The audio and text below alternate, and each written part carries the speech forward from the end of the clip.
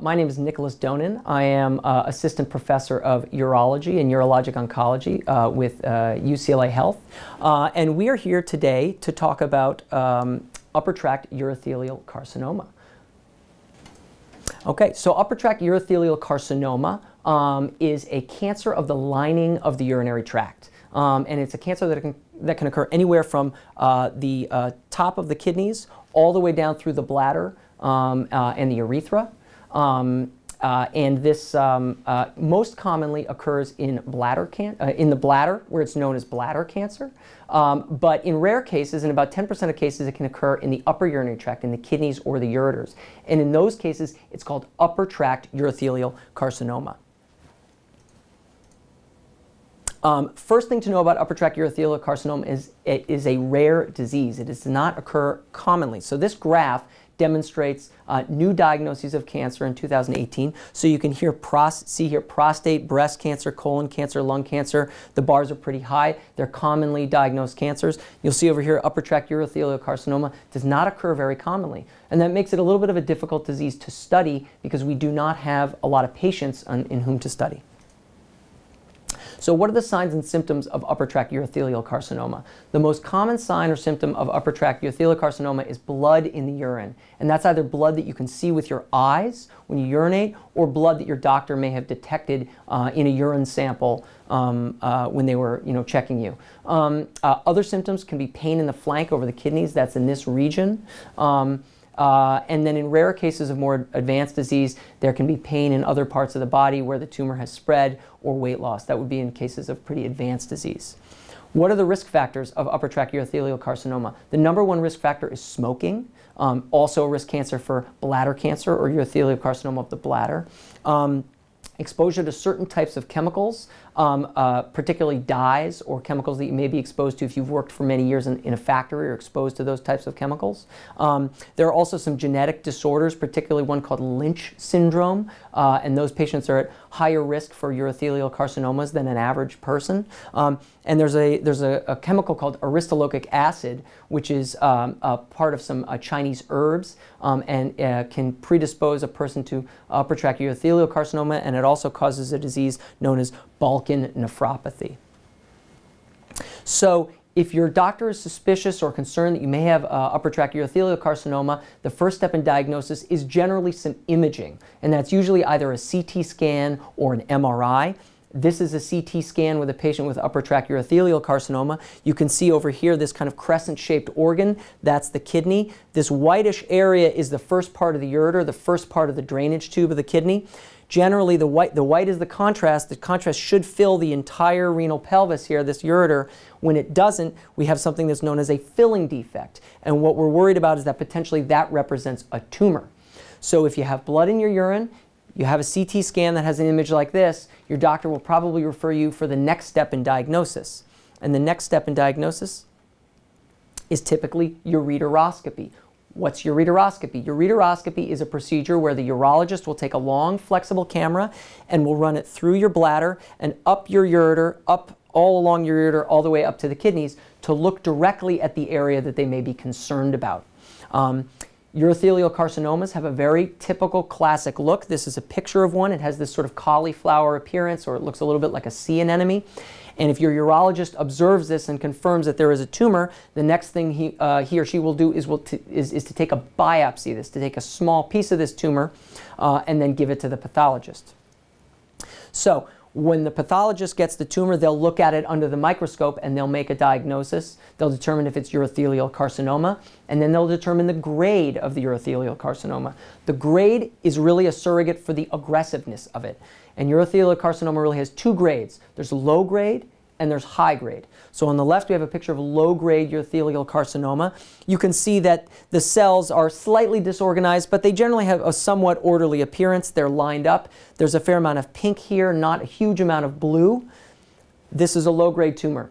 This is a high grade tumor. You can see here there's a lot more blue, which are the nuclei. It's much more disordered. It's kind of angry looking. This is a high grade tumor. Low grade tumors are less aggressive. High grade tumors are more aggressive. Okay, so if you do have a diagnosis of upper tract urothelial carcinoma, the next question is, what are the treatments? So the gold standard treatment for urothelial carcinoma for many, many years was a surgery called nephroureterectomy. And that means removal of the kidney and the ureter, this entire upper urinary tract on the affected side. It is the gold standard, was for many years the gold standard treatment. There are also circumstances in which patients may have a tumor just in the end of the ureter, and in that case there may be the possibility of just removing the end of the ureter and then reconnecting it to the bladder, and that's called a ureterectomy. That's much less common. What are the benefits or advantages to having a nephroureterectomy or a ureterectomy? So it does provide the highest likelihood that the cancer is going to be cured. It's a single surgical procedure. It is because the actual affected organ is removed and then will be carefully examined by a pathologist, it allows the sort of most accurate appraisal of the extent of involvement of the tumor. And it is the treatment of choice in patients who have high-grade or aggressive disease. The most aggressive disease warrants the most aggressive treatment, and this would be the most aggressive treatment. What are the disadvantages of nephroureterectomy? Well, it's a relatively substantial surgery. There's some recovery time involved, particularly for older patients. The other major issue to consider is that the patient is losing their kidney and their ureter. And the loss of a kidney results in decreased renal function. We know that decreased renal function is associated with various adverse health outcomes.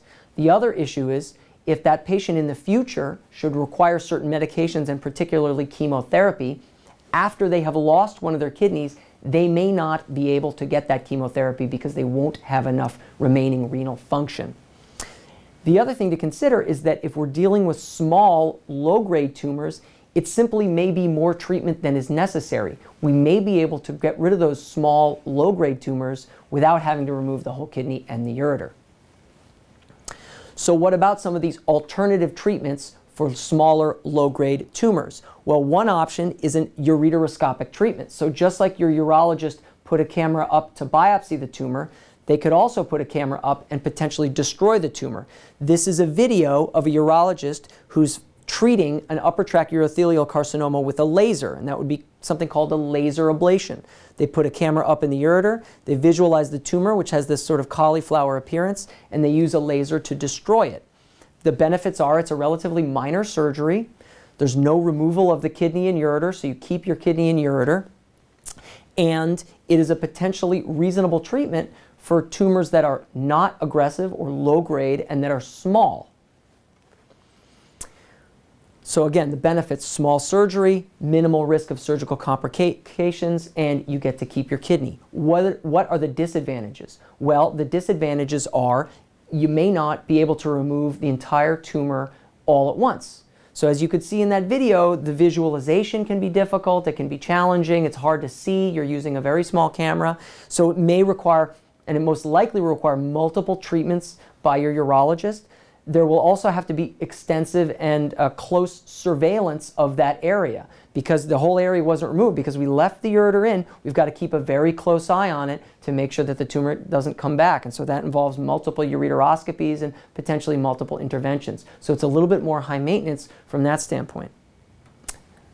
So you may ask the next question, what about medical therapy for urothelial carcinoma? Are there any medicines? And yes, there are medicines. And in fact, medical therapy or topical therapy applied directly to the tumor has been used for many, many years in bladder cancer.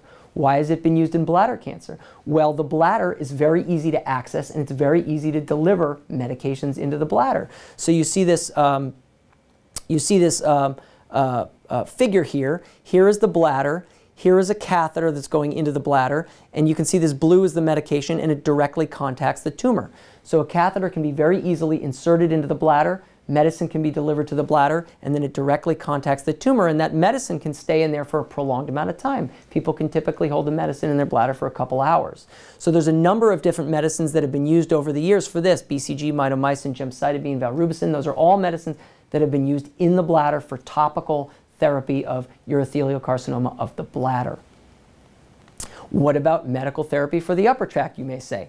The Problem with the upper tracts is they're very difficult to access, and it's very difficult to achieve prolonged contact between medicine and tumor in the upper tract. And the reason is that the upper tract of the upper urinary tract is designed to rapidly drain things down into the bladder. That's what they do. So when your kidney produces urine, it rapidly drains that urine down into the bladder. So this is a picture of a urologist who squirted some urine, that's the white colored stuff, into the upper urinary tract and took a picture.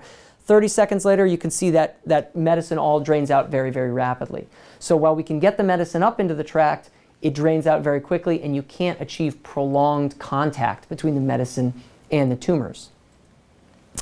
Now this brings us to one of these new therapies that we're going to talk about today. So we're going to talk about a special kind of gel. It's a very interesting material. The way it works, this gel works, is that when you freeze it, when you put it on ice, it becomes liquid. But when you warm it up to room temperature or body temperature, it actually becomes a gelatinous kind of solid. So it's actually kind of the reverse of what you would expect. It becomes gel when it's warm, and it's liquid when it's cold.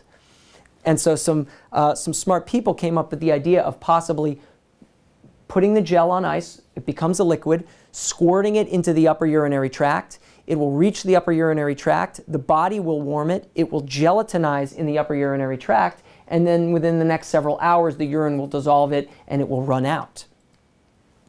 So a lot of the preclinical, pre-human work for this was done here at UCLA, and these are some pictures of that work. So this is a CT scan. The gel is the white stuff here and here that you can see, and in this case the gel was instilled into the kidneys and a CT scan was done, and we see the gel there immediately after it was put in.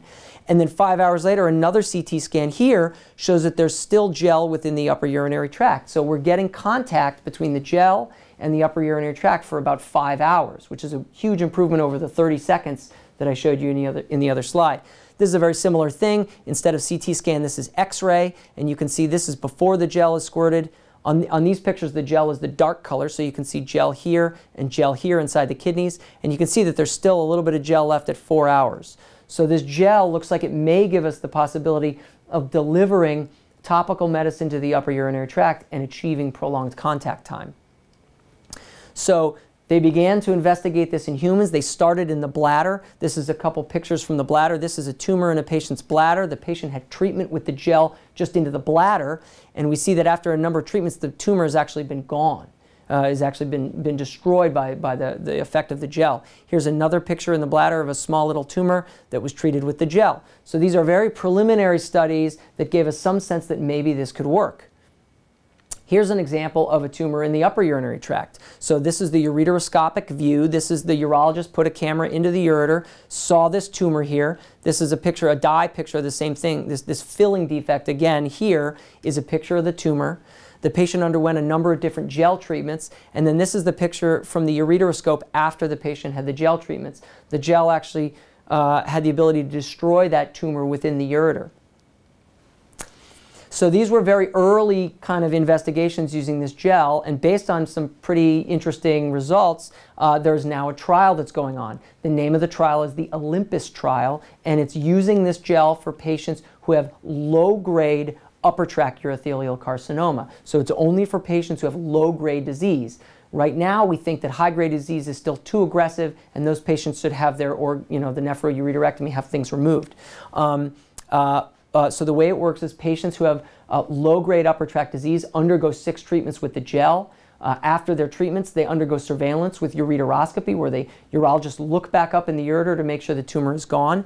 And the study is currently ongoing. We don't have the final results, but earlier this year they did release some interim results, and the interim results looked pretty good. So there were 28 patients for whom they were able to provide some information during this interim analysis. All of the patients obviously had low-grade disease because only low-grade disease was evaluated in the trial. And 16 of the 28 patients, or 57% of the patients, had no tumor that was visible when they had their follow-up camera examination, their ureteroscopy. So that was a 57% rate of response. So that was very encouraging. A second set of patients who'd been followed for a little bit longer had another ureteroscopy done at 3 months. And of all of those 6 patients who had the 3-month follow-up, none of them had any detectable cancer. So it's very, very sort of initial results that are exciting for us. So just to summarize this sort of novel treatment, it's a gel. It uses mitomycin, which is one of the medicines that's used for bladder cancer, and it's being used for upper tract low-grade tumors. It may be able to actually destroy these tumors without the need for surgery or ablation. It may be able to increase the number of patients who don't have to have surgery for their upper tract urothelial carcinoma. Very important to remember, the results are not complete yet. This is an ongoing trial. We don't know yet if it is going to ultimately pan out to be a safe and successful treatment, but the early results are reasonably encouraging. If the results look great, this could end up being a product that is FDA approved and that we can use in the future. So it's interesting, it's preliminary, but it's interesting. So I want to switch gears now. We talked about a new treatment for low-grade disease. Now I want to talk about new, not necessarily treatments, but treatment paradigms for high-grade disease. So again, we said earlier that the standard of care, the standard treatment for anybody with a high-grade or an aggressive disease is a nephroureterectomy, a removal of the kidney and the ureter. Despite that type of major surgical intervention, there are a substantial number of patients who will ultimately, even if they have surgery, the disease will show up somewhere else in their body. It will show up in the lungs, it will show up in the liver, show up in the lymph nodes. And those patients who have developed what's basically a systemic disease need a systemic treatment with either chemotherapy or immunotherapy. Despite that, once the disease has become systemic, typically chemotherapy and immunotherapy don't cure the patient. They can prolong life, but they don't cure the patient, and the majority of those patients who have metastatic disease will ultimately die of their disease. So we have a lot to work on for high-grade disease. So people have asked the question, in cases of this high-grade disease, should we add chemotherapy on top of surgery? Should we combine chemotherapy and surgery for these aggressive disease cases? Does it improve overall survival? Well, we know that this exact question has been asked in bladder cancer, and we know that it does improve survival in bladder cancer. So we know that for invasive disease, aggressive disease of the bladder, if you give chemotherapy before bladder surgery, it improves survival, and we have very good evidence that if you give chemotherapy after surgery for bladder cancer, that it also improves survival. So if we know that chemotherapy plus surgery improves survival in bladder cancer, could the same thing be true for urothelial carcinoma of the upper urinary tract? That's the question we want to address. Well, fortunately, there was a trial that recently published its results that sought to answer that exact question. So it's called the POUT trial, and the question it wanted to answer was, does chemotherapy after nephroureterectomy prevent disease recurrence in patients with high-grade or aggressive urothelial carcinoma of the upper urinary tract? It was a randomized prospective trial. That's the highest, the best kind of clinical trial that there is. It was done in the UK at 57 different centers, and it enrolled patients who had undergone nephroureterectomy, who were found to have invasive disease or aggressive disease at nephroureterectomy, and it randomized them. So half of the patients got simple observation after their surgery, and up till this trial, that was the standard. You had surgery and we waited. The other half had surgery, and then as soon as they'd recovered from their surgery, they were given 4 cycles of chemotherapy. Even if we didn't know if the tumor had spread or not, we just said these patients have high-grade disease, it's invasive disease, we're going to give you chemotherapy after your surgery. And they got 4 cycles of something called gemcitabine, and then either cisplatin or carboplatin. We'll talk a little bit about these later. So this is a summary of the POUT trial. It ran from 2012 to 2018. It enrolled 248 patients. As I said, there was 2 arms. There was the observation arm, so half the patients got observation, half the patients got chemo. They followed the patients for approximately 17.5 months. That was the median follow-up. Patients were approximately 69 years old. About 1/3 of the patients had what was called T2, so invasion of the muscular layers of the ureter, and 2/3 of the patients had T3 disease, which is invasion throughout the muscle layer of the ureter all the way through. That's a fairly typical cohort. That's pretty classic of people who need to get nephroureterectomy for high-grade disease. What they found was that chemotherapy, if you got chemotherapy after surgery, it reduced the likelihood that your disease came back by about 53%. So that in statistical language, that's described as a hazard ratio of 0.47 in favor of chemotherapy. They found that at 2 years, 70% of the people who got chemotherapy had no disease, whereas only 51% of the people who did not get chemotherapy were free of disease. So this was a very important finding. Chemotherapy helped prevent the disease from coming back. It's important to understand that that benefit came at a cost. There were more adverse events in patients getting chemotherapy than in patients who did not get chemotherapy, and that's pretty predictable. You'd expect that. The other thing important thing to understand about this trial is that what they were looking at, or what they've published so far, is disease-free survival, meaning freedom of the disease from coming back. We don't yet know if it actually prolonged these patients' lives. That's termed overall survival. The trial has not been going for long enough for us to know if chemotherapy prolongs overall survival. And overall survival is the gold standard for cancer outcomes. We want to know if what we're doing makes patients live longer. We don't know that yet. But I would say that this data is very suggestive that chemotherapy after nephroureterectomy is beneficial for patients. So you may ask, why wouldn't somebody get chemotherapy after surgery? You just told me about the POUT trial. It prevented disease recurrence. Why wouldn't I get it? Well, one reason you might not be able to get chemotherapy is if you have poor renal function. Well, why might somebody have poor renal function after a nephroureterectomy? It's pretty simple. They just had one of their kidneys taken out. So this is a diagram. This is a very simple diagram. Before nephroureterectomy, 2 kidneys.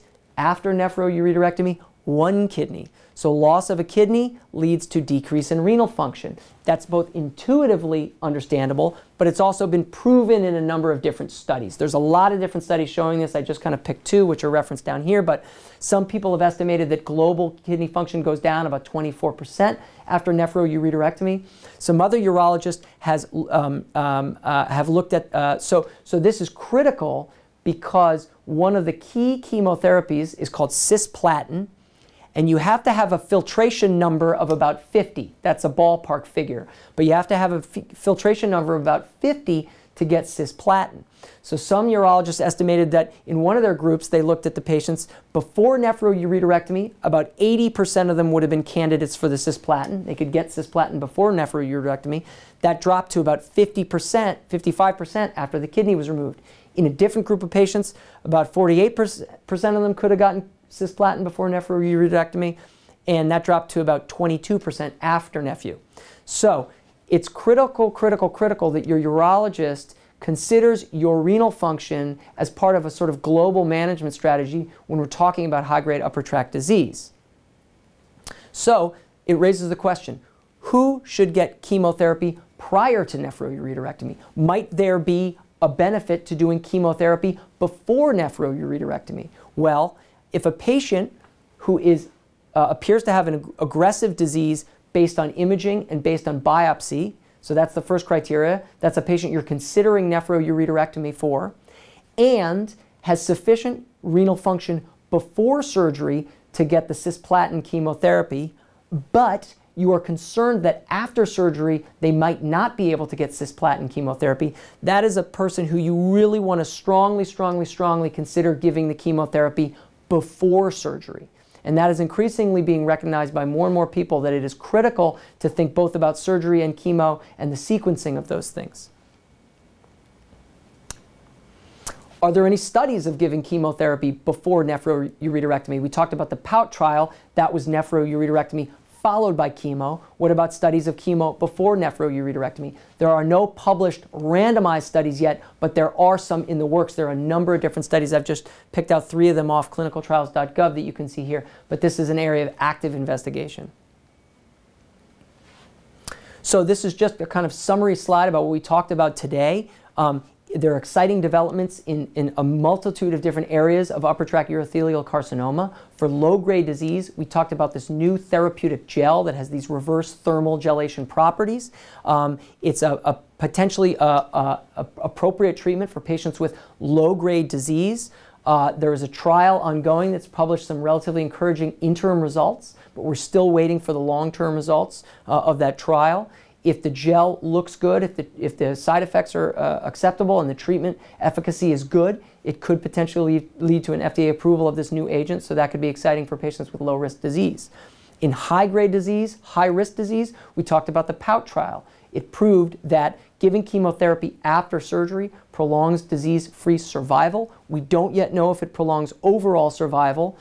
We have to wait for the final results to be published. And it also suggests that in a lot of patients we should really be considering giving that chemo preoperatively so that they can receive it, because many patients after nephroureterectomy will not be able to get chemotherapy. So we're going to take some time now to answer some questions from the audience. Okay. So, okay, the first question is, thank you very much for the questions, by the way, is this the same as renal cell carcinoma? And it's actually not. So the kidney really has two parts. It has a solid part where the actual kidney does the actual filtering. And tumors that start from that solid part of the kidney, those are renal cell carcinomas. They have a very different biology than upper tract urothelial carcinoma. They're treated very differently. The upper tract urothelial carcinomas that we were talking about today are tumors of the lining of the kidney. They can occur within the kidney, but it's still the lining. It's not the solid part of the kidney. So very good question. They're different. They are different entities. A prevention of upper tract urothelial carcinoma. Well, the number one thing you can do to prevent it is to not smoke, or if you are smoking, to stop smoking. We know that stopping smoking decreases your risk for virtually every type of cancer and has a multitude of other health benefits. So if you are smoking, stop smoking. Talk to your primary care doctor about ways to stop smoking. There's some new developments in smoking cessation, critically important for all areas of health. That's really the mainstay of preventing upper tract urothelial carcinoma. So the next question is, how do I know if I'm a candidate for chemotherapy? Well, that will depend on a lot of different things. You'll have to talk to your urologist to find out whether or not the type of upper tract urothelial carcinoma you have would warrant a consideration of chemotherapy, and then if it does, whether or not you're a candidate based on your renal function, based on your performance status, some other things that urologists think about when they think about giving chemotherapy, and not only urologists but medical oncologists as well. And the next question is, how can I talk to my urologist about treatment with the gel? Well, the gel right now is not available outside of the clinical trial, the Olympus clinical trial, and the trial actually is not accepting any more patients. So for right now, we're all going to have to kind of wait and see how the trial turns out, to wait and see how the outcomes are for the patients who are enrolled in the trial. So the gel is not available for upper tract carcinoma outside of the trial. I want to thank everybody for joining us today, and thank you for your questions and thank you for your attention.